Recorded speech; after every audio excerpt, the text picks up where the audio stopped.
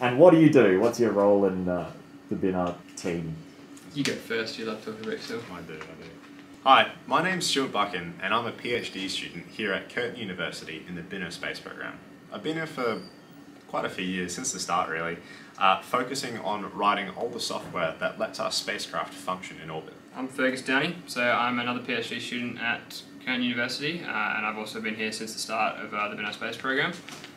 My main work at the beginning was working on the electrical power system, so that's like our batteries and our voltage regulators to make sure everything runs smoothly, as well as our solar panels obviously for generating power in space.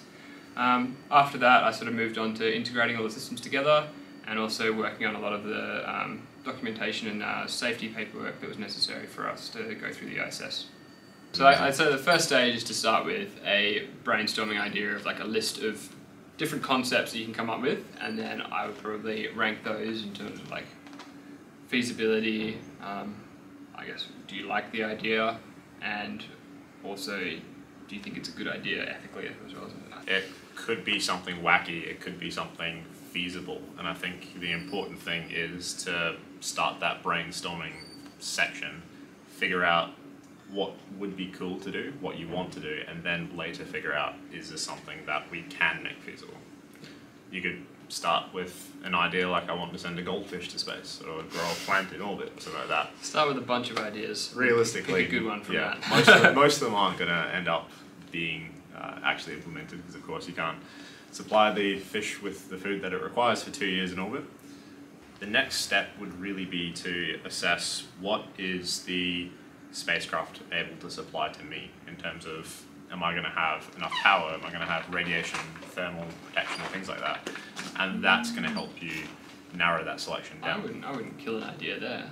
I would more flesh out the idea and look at what you do need, and then try and compare that to what the spacecraft can provide, because there's always adaptations about what you can do with the spacecraft to meet the payload needs. That's true. And I wouldn't just pick one idea from that brainstorm. You'd probably pick multiple ideas, and then you'd flesh them out to that preliminary design review stage where you say, this is how much data there's going to be, power it's going to use, this is how big it's going to be, and then you take all of those different ideas and see, will they fit, will they work, can they get enough power, can we get the data back, is it ethical, is it worthwhile, what does it tell us, is it just fun, or is it scientific? All of that sort of stuff, I think, is really the first stage. Before you start building, before you start really fleshing out the nitty-gritty of the design, you just need that high-level overview of it, of can it work, or is it likely that it'll work. Once you've got those concepts, you want to flesh them out to a certain point of, you know, like a presentation. You want to present this idea to people, probably us, being the, I guess, the launch, what do you call the science experts, or the launch point broker. Of context, the launch broker, yeah. And essentially you would present this idea, and then we would sit down and we would ask you questions about your design. You've essentially chosen the idea that you want to roll forward with, or maybe even a couple of ideas. At that stage, you're going to be talking about how you intend on integrating that with our platform. You're going to be telling us how our platform is going to be supporting your thing in space. We're looking more for stuff that you've thought about that may be a little bit beyond, is this idea something that's cool that I want to do? Ideally you'd want to have maybe 1 or 2 iterations of prototypes, even if it's just like breadboarding or like a simple PCB that you've come together with, or a simple experiment that you can show us what you expect to happen, and we can suggest improvements or suggest perfections to the design so that it'll work as good as possible in space.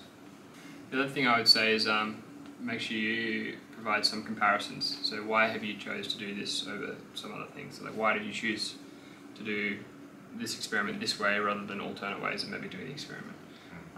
One example is the radiation sensor that's being flown on Binar 2, 3, 4. So in our PDR, we had to make sure we had a comparison between lots of different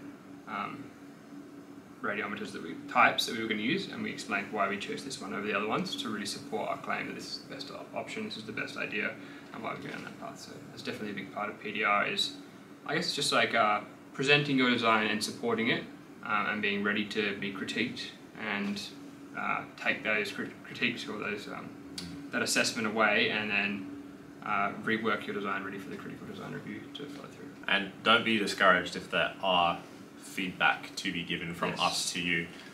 Even we've been doing this for years, and we've given a PDR quite recently where we had quite a bit of constructive feedback, and at the end of the day, it's just really useful stuff for your own personal development as an engineer. You'll be looking at that stage, potentially creating some prototypes to do some initial testing of your platform, of your payload. And your critical design review is when you come back to us and you tell us, this is how my thing is performed. This is exactly what's going to be happening on orbit. Between your PDR and your CDR phase, you're really just trying to prototype and finesse your design so that when it comes to the critical design review, you have the exact design that you want to take to space, right? So your exact process of building it, your exact process of flying it, how it's going to operate, how much power it's going to use, pretty much exactly what sort of data it's sending back, how often we need to activate the payload. All of that sort of information needs to be really fleshed out and presented to us in full. So also in your CDR, you should be looking at testing plans. So we need to know exactly how you're going to test your finished design after the CDR and how you're going to prove to us that it'll work and that we're just not sending junk to space. A testing routine is definitely needed, and almost like a step-by-step plan about how you want to test this and really flesh that out and explain the full process for that, I think is important. So after you're done with all that paperwork stuff at the start, you then get to move on to the really fun bit where you're actually building the thing.